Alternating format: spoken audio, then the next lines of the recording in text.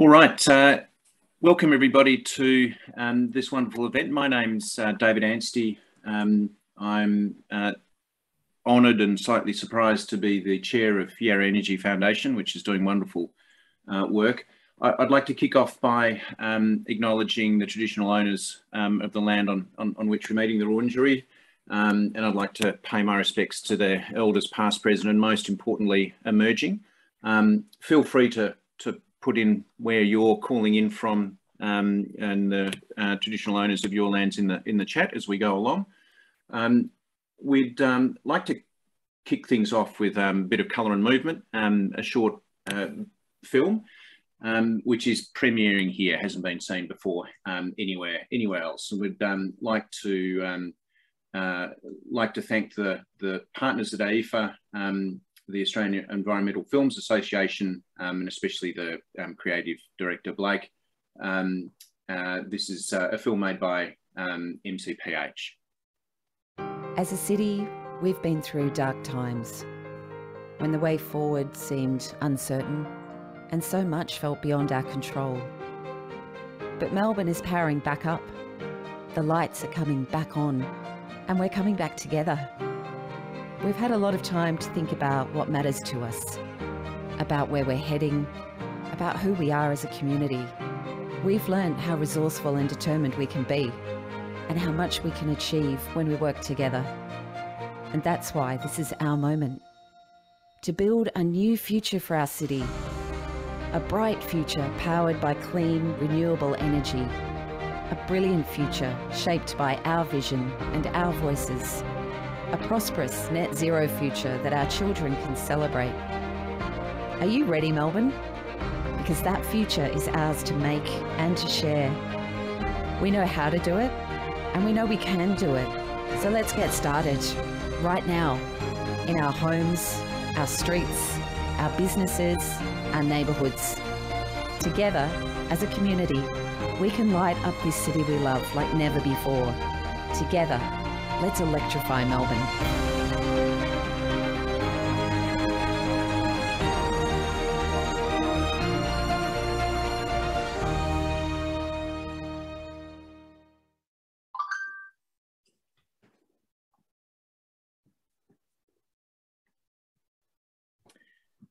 If you are currently trying to sell an online course or a training program or a coaching program, I'd love to share with you the... There we go, the advantages of having a premium account. That was great. Thank you very much for that. Look, now I'd like to introduce Elissa Darville from the government. Everybody, please be nice to her because she's been giving us money. She's had a very interesting career, learning to swear with Gordon Ramsay, running Moonlight Cinema, and thank you very much for that. It's a wonderful institution. And also work with the BLAD to help B corporations, which I think is a terrific initiative. And also an alumni of the Cranlana Centre, which is another amazing program, and a real testament to you that you're able to even get on that, let alone all the way through it. Over to you. Thanks, David. Good morning, everyone. Thank you so much for welcoming me. It's great to be here on this important day for the Metropolitan Melbourne Community Power Hub.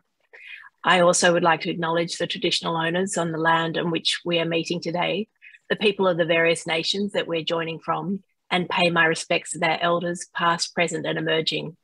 I acknowledge that we live and work on the lands of the world's oldest and most sustainable culture. I acknowledge the deep connection to the earth of First Nations people and their invaluable contribution to our understanding of climate change and the environment. I'd also like to acknowledge Dr. Saul Griffith, Deborah Sykes, Fran McDonald, Peter Mercurio, and all members of the community who've joined us online today. I work for a particular part of the government called Sustainability Victoria. And Sustainability Victoria is a statutory delivery agency of the Victorian Government. Our purpose is to accelerate Victoria's transition to a circular, climate resilient, clean economy. All of our work contributes to achieving 3 targets by 2030: 50% emissions reduction, 80% waste diverted from landfill, and 3,900 new clean economy jobs. Sustainability Victoria provides 3 unique services. We accelerate the infrastructure and innovation investment. We lead statewide education and behaviour change, and we deliver direct to community action in neighbourhoods and regions.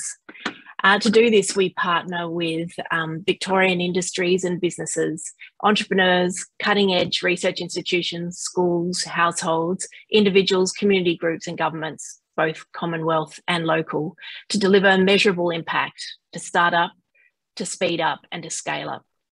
Sustainability Victoria achieves impact due to our deep stakeholder connections and relationships in place, and our understanding of community needs and aspirations informed by research data, market intelligence and behavioural insights. So what is the community telling us? There's vast knowledge in our communities with a desire to act on climate change that can be leveraged. However, communities, including industry, businesses and householders, have told us that there are many barriers to act. The community needs a backbone organisation that delivers change through facilitation, coordination and peer-to-peer knowledge sharing. The community needs financing and new financing mechanisms to assist with making climate change projects a reality. And the community needs policy certainty and consistent ongoing support from government. So how is Sustainability Victoria responding to these needs? We worked with the state government and community groups to establish this Community Power Hubs program. It's now delivering 7 community power hubs in Victoria. Initially as a pilot in 2017, the Victorian Government committed $1.1 billion to support 3 community power hubs in Ballarat, Bendigo and the Latrobe Valley. And it's exciting to see the projects that have developed from that initial pilot program. And most recently in 2020, the Victorian Government committed $5.94 million to support a further 7 community power hubs to encompass every region in Victoria, including 2 in metropolitan Melbourne. We're thrilled to work with sustainability groups across the state to deliver these power hubs. So what is a power hub? The Community Power Hub is a partnership between government and the community, leveraging the strength of each.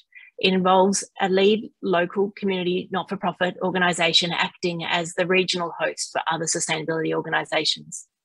The hubs operate under a collective governance model to drive participation and engagement in local community renewable energy projects that are financially viable, technically feasible and socially acceptable. The Victorian Government's Community Power Hubs program is designed to empower communities to engage in the renewable energy transition and to help accelerate Victoria's transition to zero carbon emissions by 2050. The Metropolitan Melbourne Community Power Hub will help to support local community groups across the Melbourne region to develop and deliver community energy projects. I congratulate the Yarra Energy Foundation and the members of the Metropolitan Melbourne Community Power Hub on this formation of this Power Hub. These groups include the Yarra Climate Action Now, Darebin Climate Action Network, Glen Eira Climate Action Network, Eastern Climate Action Network, Jewish Climate Network, Bayside Climate Crisis Action Group, Port Phillip Climate Action Network and Eco Centre, Collingwood Children's Farm, and Lighter Footprints. We believe that community energy can reduce the Melbourne metropolitan's area's carbon footprint, support creating local jobs and create economic benefits for the area by shifting energy consumption to locally produced renewable energy. Through the work of this Power Hub, we look forward to the growth of the community energy groups, renewable projects and local economic benefits throughout the metropolitan Melbourne. The expanded Community Power Hubs program will see more communities supported and empowered to deliver local community energy projects. The Community Power Hubs will provide the opportunity for local communities to be active participants in conversations and decisions around the transition to renewable energy.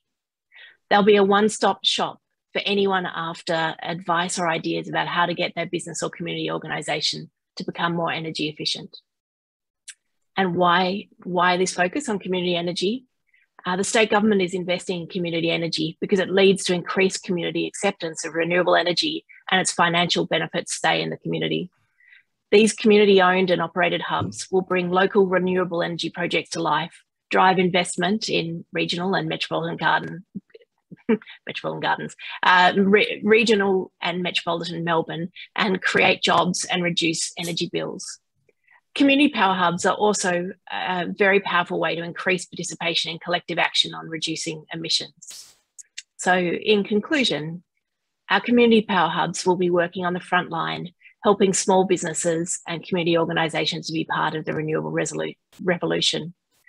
Working at the grassroots level to empower our communities with the knowledge and support they need is crucial in making the transition to a low carbon, clean energy future. The Metropolitan Melbourne Community Power Hub will be a valuable asset for your communities and one that will deliver great social, environmental and economic value. Congratulations again. I loved the short film. I'm super excited to hear Saul speak and the rest of the partners, and I'm thrilled to be a representative of the state government today. It's an honour and a privilege to be a part of this project, and I look forward to its ongoing success and hopefully ongoing support from government. Cheers. Thanks, Lisa, and thanks also for your support. Now I'd like to introduce Dr. Saul Griffith. Probably needs a little introduction, but he does have an MIT from a PhD from MIT. He's worked for NASA, DARPA, and various other acronym-related organisations. He's recipient of a MacArthur Genius Grant, so you can't get any better than that. He's the real deal. He is the founder and chief scientist of Rewiring, some big country beginning with A, but also Australia, which is much more important. And with that, over to you, Dr. Saul Griffiths, always well prepared. I love working with Australians for the irreverence. Americans, that big country starting with A, take themselves far too seriously.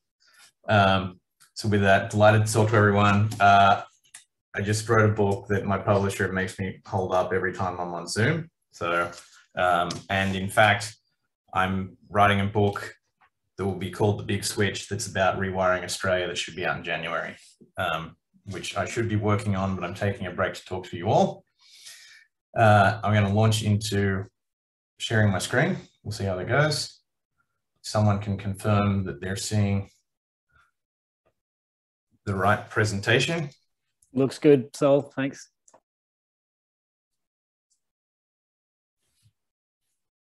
Terrific. Not quite working for me yet.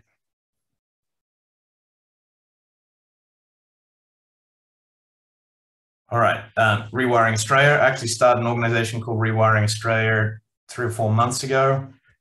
Curiously, I'm going to build an argument that you guys are already doing and are on the front lines. And I think the best hope we have for the planet right now is that Australia decarbonizes really quickly, shows the world how economically favorable it is, how easy it is to do, and actually drags America with it. And if I get giving you my general perspective, I'm working very closely with the White House, but I actually think state governments in Australia are leading the world by 3 to 5 years.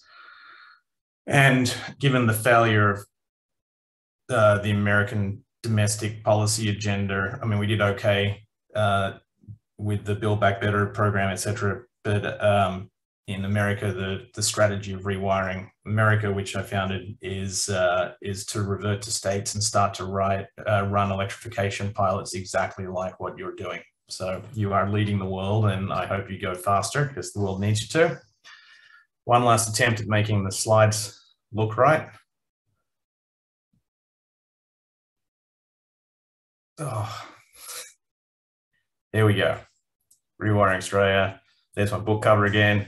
Rewiring America. This is something I started in 2019 to try and help the American politicians who were vying at that point for the US presidency, including Biden, and is now very actively has been writing policy for the last 12 months and is now shifting to focusing on rewiring communities across America. Just quickly on urgency, which is good context for your project for reasons that will become obvious in a second. You sort of everyone saw the sort of rough failure at Glasgow. Glasgow was hoping to get us to come in below that blue line in the middle, meaning increase our pledges and targets. It didn't, so we're going to be stuck in the 3-degree world of current policies, maybe, and that's if everyone abides by it. I think that's true unless we go faster.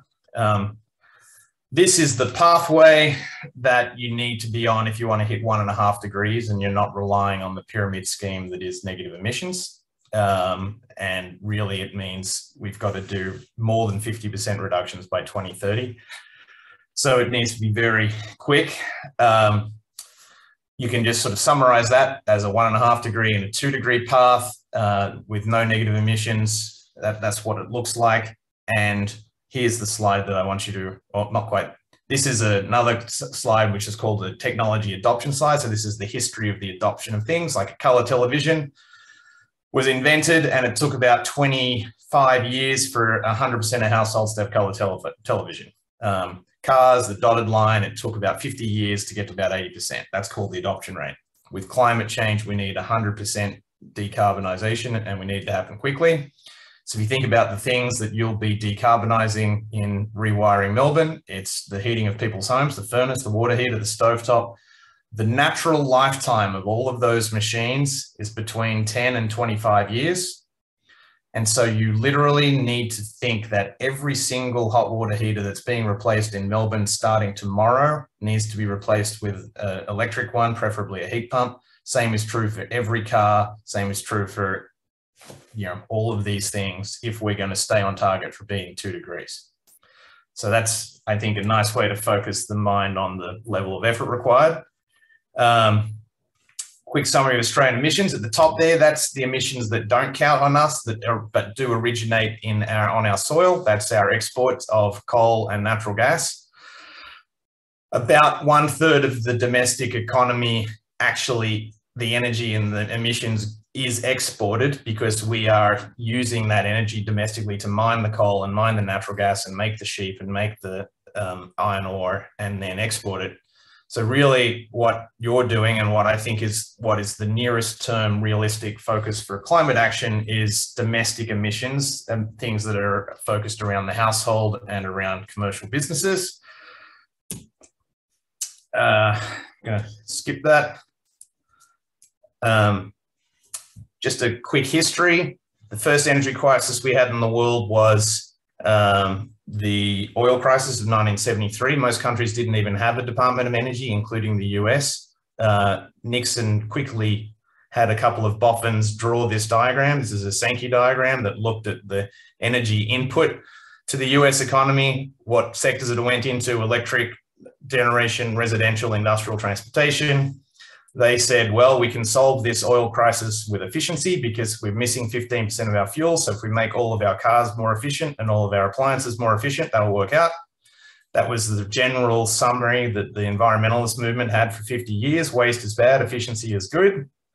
It gave us efficiency as policy, and everyone's seen Energy Star and more efficient appliances. Everyone's seen more efficient corporate average fuel economy standards. Those are the US car fuel economy standards. They perpetuate the world's automotive fleets. But nothing really changed in the last 20 years. Efficiency kept a cap on growth, but didn't actually start losing emissions. Because as I think now we're realizing, climate crisis is a different kind of crisis to the original energy crisis that shaped the nature of the debate. We can't efficiency our way to a zero. We have to outright change. This is just to show that I did my homework and I found the very first Australian version of that diagram. It was from this book in 1975 when we were going to go all nuclear, believe it or not. Thank God that didn't happen, I think.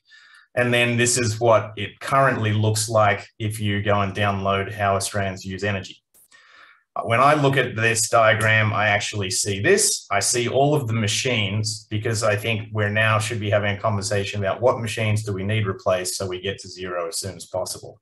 And that's a story about the small number of large machines the last 50 years. That's the fight that we're having with coal-fired power plants, with natural gas plants. And that has typically been the focus of the Australian energy conversation. It's about these big, large capital machines. But it's missing the demand side. That's where we use energy in Australia, which is a huge number of small machines that last 25 years. That's our cars, that's our hot water heaters, that's our kitchen stoves. And you have to decarbonize both of them at the same time.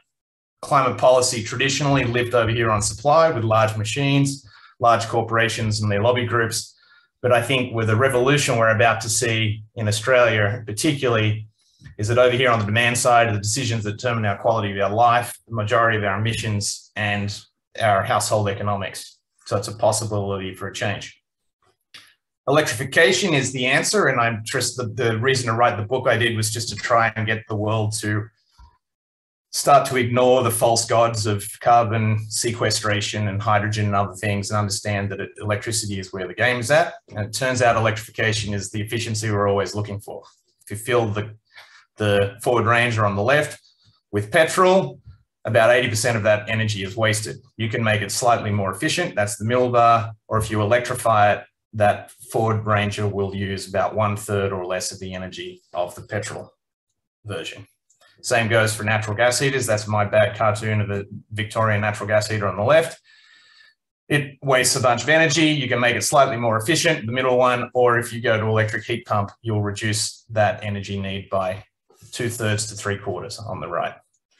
Same is true for water heaters, and same is true of our thermoelectric generation of our electricity. The Australian coal, natural gas, thermoelectric generation fleet is running about 30% efficient, so about 70% goes to waste up the smokestack. People are arguing for slight more efficiency, but the real efficiency win is if you generate that electricity with wind and solar, hydroelectricity, you eliminate huge amounts of wasted energy. What does that really mean for Australia? You could actually run the domestic economy. As you can see in this slide, the domestic economy currently runs on 6,500 petajoules a year. If we just electrify everything, the whole economy will run on less than half of that energy. It's an underappreciated efficiency win for Australians, or as you might say, all the Australia, half the energy. You don't really, it gets us around the culture war of what we have to lose, because we don't. This is the same sized cars, same size homes, just we're electrifying all the appliances. So we can, in fact, keep the Australian dream going and do it much better with electricity. So what do we have to win? And I think this is really, sounds like what your community group is focusing on. I really applaud that. It's our households, it's our castles. I think this is the theme that's hopefully going to change elections in Australia and focus the populace on what we have to do and what we have to win.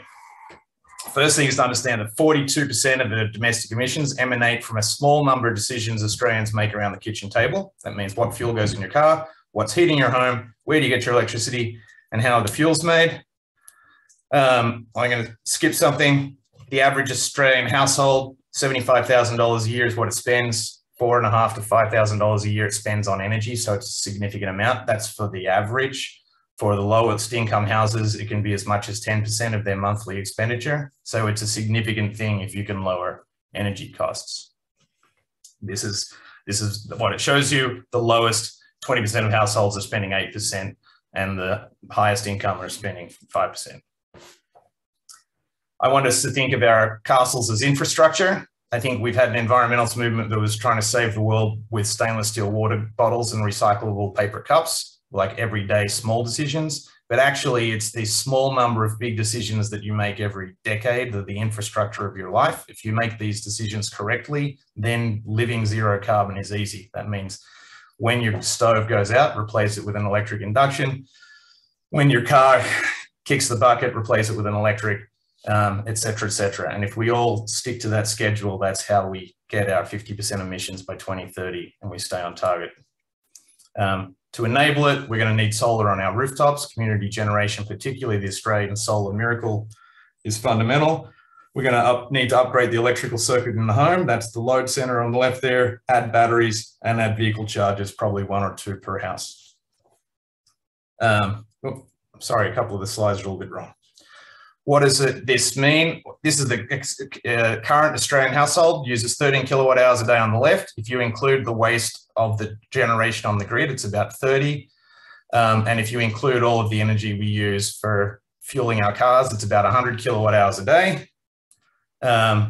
If we electrify the whole household, it lowers by 2/3, about 34 kilowatt hours a day. And so that's what we have to win just by switching over to these electric appliances. If we do it in 2021, people have tried, it's still a little bit difficult, still hard to find a tradie who'll do a good job installing your heat pump. It's still a little hard to find an electric vehicle in Australia for a host of reasons. And what this is showing is it would cost the Australian household on average about $5,000 more a year in next year if they were to electrify completely. So that's affordable for the high income houses. But the astonishing thing that's happening is that by 2025, the cost of electric cars will be the same as the cost of a petrol car. Solar will continue to come down. Battery prices are halving, and we start to see, in 2024, 2025, the average Australian or Victorian household will be starting to save $1,000 a year on energy. And because by 2030, electric vehicles will be cheaper than petrol cars, they'll actually be saving $5,500 a year. Think about how impactful that is for low and middle income households in Victoria. You can model it out for the whole country. This is the sort of annual spend. So if we spend about $12 billion over the next 5 or 6 years in Australia subsidising it, so we get to that point where it starts to save us money, then we start to seriously save, and eventually we'll be saving $40 or $50 billion a year as a country. So we should put to bed this idea or this conversation that renewables are going to cost us more. We've had the Australian rooftop solar miracle. Now we've got to surf that wave by electrifying the rest of our lives. Big headline there, and that's, hopefully I came in on time, knowing that you gave me a very hard deadline. How do we do? Thanks very much, Saul. That was terrific and really interesting. Some of the bits and pieces in there are fascinating. As everybody starts making those decisions, the big ones as well as the small ones, let's hope they head the right way, and that we continue to see some encouragement from the local government representatives. If I've got 60 seconds more to talk about the specifics, I really think that now federal governments can provide money to states, but actually it's state government incentives, it's local government building codes, training programs that really, really move the needle here.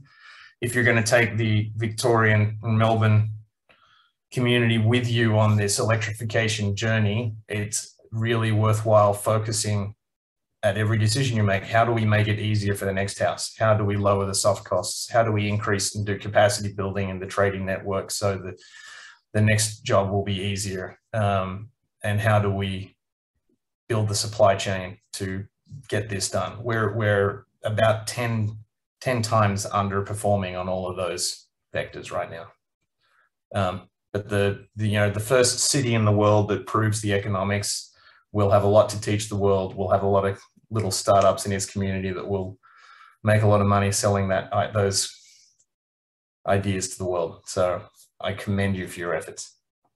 So it's a really interesting point you make. I mean, on the one hand, there's the financials, are sort of the hard-nosed spreadsheet around things, which, as you say, is heading in the right direction. But then the other side is the soft costs. So, people believing it and wanting to do it, the availability of expertise and skills to be able to do it, the availability of these sort of items. What, other than just providing incentives, which addresses the cash side of things, what can we do to address those other sort of softer barriers? I know 2 people in Melbourne who've gone all electric, and they were wealthy enough and patient enough to do it. And there's more and more people taking that journey every day, and it's getting a little bit easier. But I really think and it's something that Rewiring Australia is going to start doing as much as we can all over the country next year. It's community pilots that try to do total electrification. So a lot of that is about building the institutional memory in the tradespeople network to do the work. It's to figure out the last few meters of integration. It turns out having the computer that speaks to the electric vehicles and the battery and the heat pump and the stove still doesn't quite work seamlessly. It's making all of those things work well. We're still pushing the boundaries of what's happening on the distribution grid. There's been a huge focus on rooftop solar, which has been great. But we now are starting to run into problems balancing the local distribution grid under a substation. I think, you've talked about your community doing community batteries. That is one of the huge solutions. You would like the batteries to be on the distribution grid side of the house, not on the garage side of the house. So I think community batteries are a big part of the solution. So I think it's running those pilots. And then it really is just about, you know, looking at your fire codes and how they impact the cost of installing these things. Fire codes largely were designed for homes that had natural gas in them. So do you rewrite the fire codes that will eliminate some of the soft costs associated with homes that no longer will have a flammable gas in them? Think about that. I think there's a lot of work, which is the small policy work that happens at city councils and at state energy offices around doing all of that optimization. Yeah, that's really interesting. It'd be great to see lower home and contents if you didn't have gas. Look, so we have hit deadline now. Thank you very much for that. It was an excellent presentation. We really appreciate you coming in and giving us a few pointers. Look, now moving along to one of our partners in the Energy Hub from Port Phillip, Deborah Sykes. Deborah's trained as a nurse, which is a very valuable skill to have in this day and age. She's worked for the UN, but most importantly, she's now the proud owner of a new EV, and she specified red to make sure it goes faster, which is a very absolutely. Yeah, hi everyone. Yes, so when I heard a politician talk about that we were going to have a gas-led recovery, we bit the bullet and we've gone all electric, including the red EV, which does go very fast. And I can tell you it hasn't ruined my weekends. We've just come back from canoeing on the Glenelg River near the South Australian border. And the car's filthy because it's had all the camping stuff and it's worked beautifully. So, I'm part of PCAN, the Port Phillip Emergency Climate Action Network, and I'm also a member of the Eco Centre in the city of Port Phillip. So, for me, I was lucky enough to go to both the Rio de Janeiro Conference on Sustainable Development, the Rio +20, and the COP21 Paris Climate Change conferences. And we were presenting on what could happen and what was happening at the grassroots level in Victoria at that time. And it was then that I saw how much strength community-based climate action could achieve. So what I like best about being part of PCAN, who is a member of the Metro Community Power Hub, is that it's powered by community to create big picture change. So we're working in partnership with the Metro Community Power Hub to create and support an energy project that means something to our local community, as all the partners are. So for PCAN, we're looking at developing a community battery with the aim of reducing community greenhouse gas emissions. And we expect better health outcomes and a better sense of community well-being, and of course, benefiting the overall Melbourne emissions. The reason we chose that project is because 90% of the dwellings in Port Phillip are medium or high density, compared with 33% in Greater Melbourne, and nearly 50% of our residents are renting. So as discussed earlier, it's a really powerful kind of a solution or part solution to all our problems. So we expect to work closely with our local council, and we hope our work will assist them to achieve some of their goals in emissions reductions, as well as the state governments.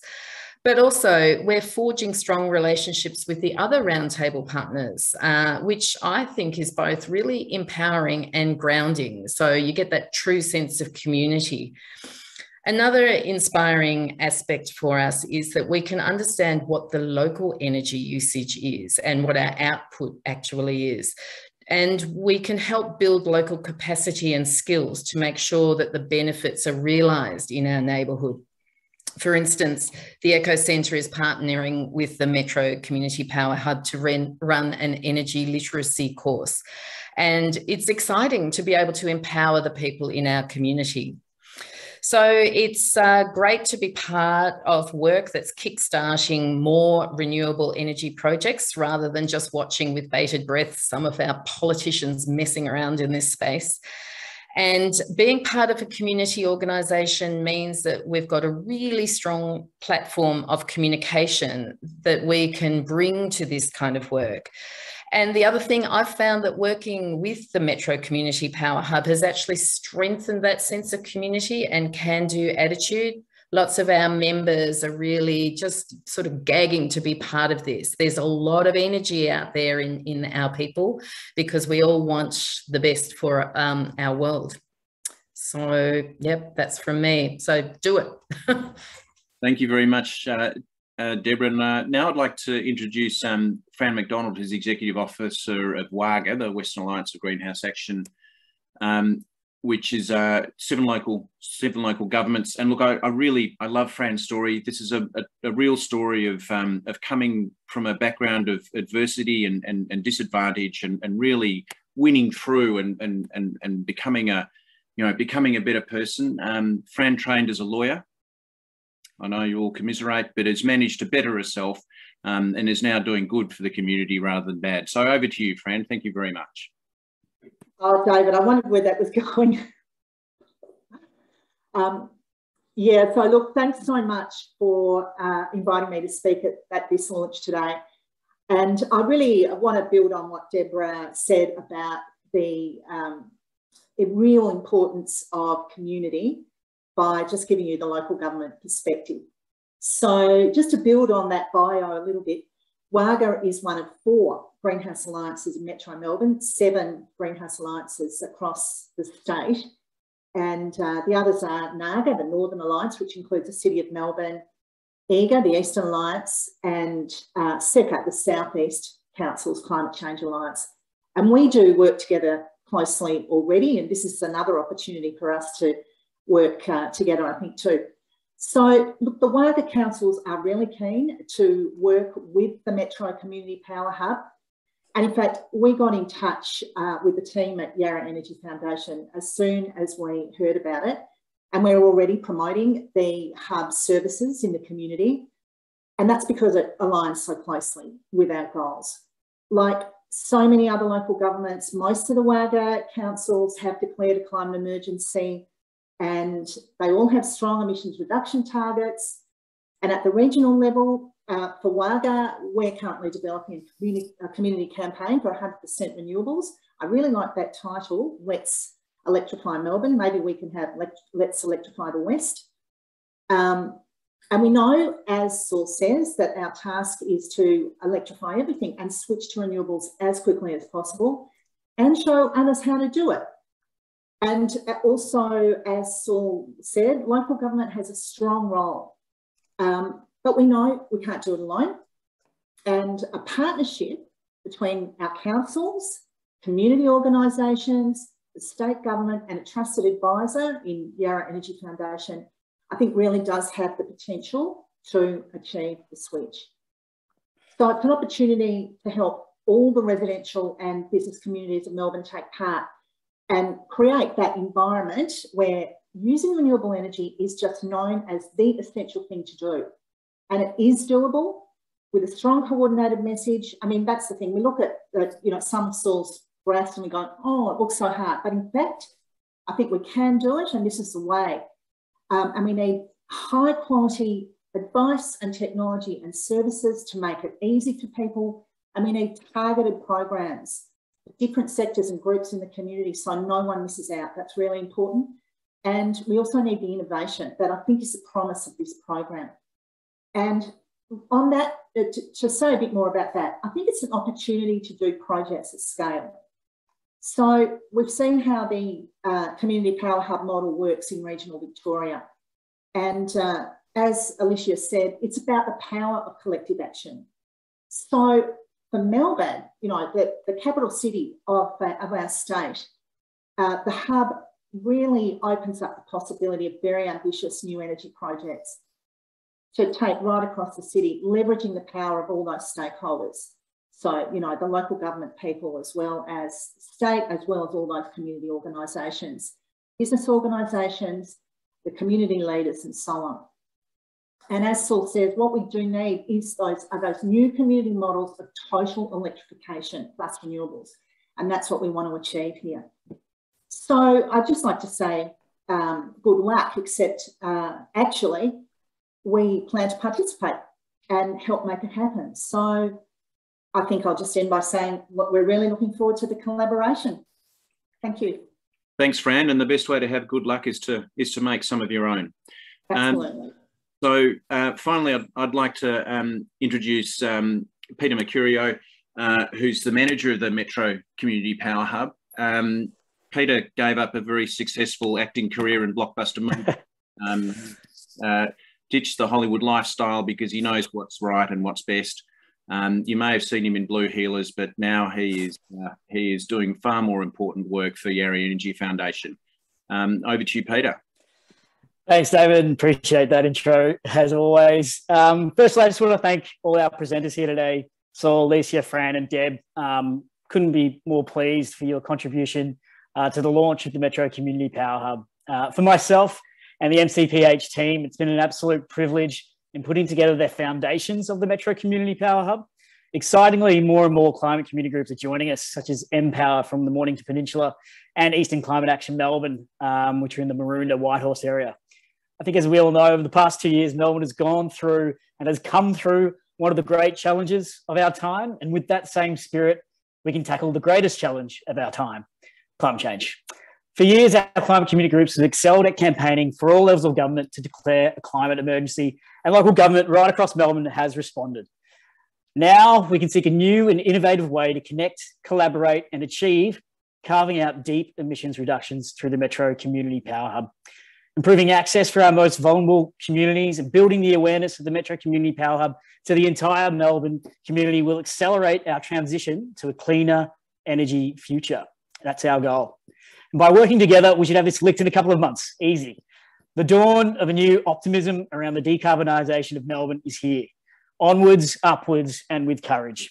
Our castle infrastructure, as Saul mentioned earlier, is available today.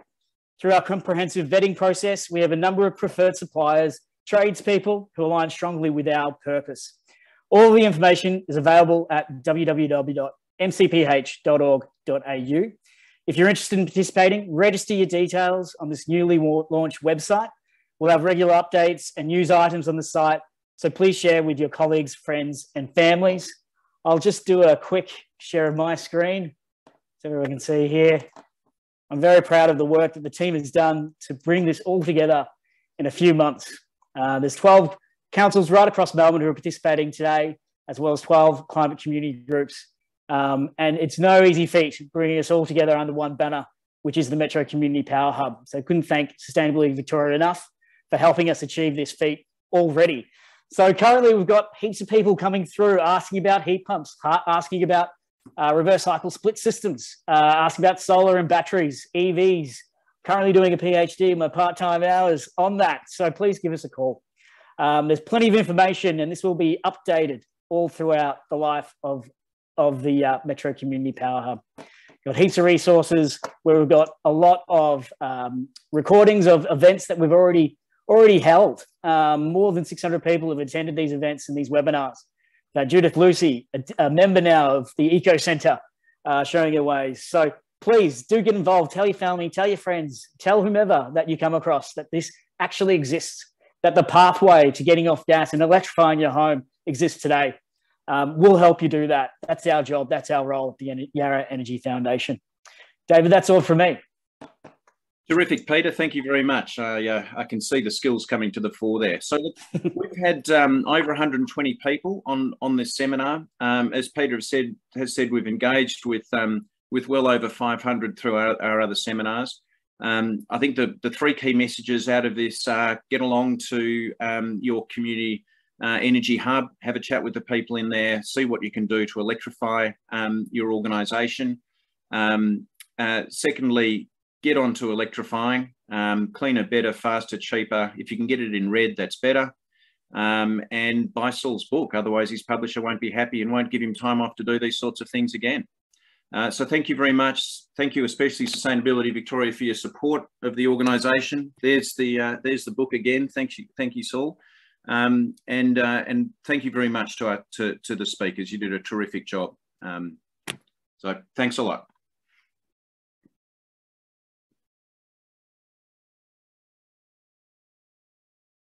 As a city, we've been through dark times, when the way forward seemed uncertain and so much felt beyond our control. But Melbourne is powering back up. The lights are coming back on, and we're coming back together. We've had a lot of time to think about what matters to us, about where we're heading, about who we are as a community. We've learned how resourceful and determined we can be, and how much we can achieve when we work together. And that's why this is our moment to build a new future for our city, a bright future powered by clean, renewable energy, a brilliant future shaped by our vision and our voices, a prosperous net zero future that our children can celebrate. Are you ready, Melbourne? Because that future is ours to make and to share. We know how to do it, and we know we can do it. So let's get started right now, in our homes, our streets, our businesses, our neighbourhoods.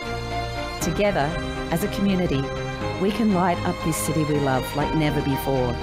Together, let's electrify Melbourne.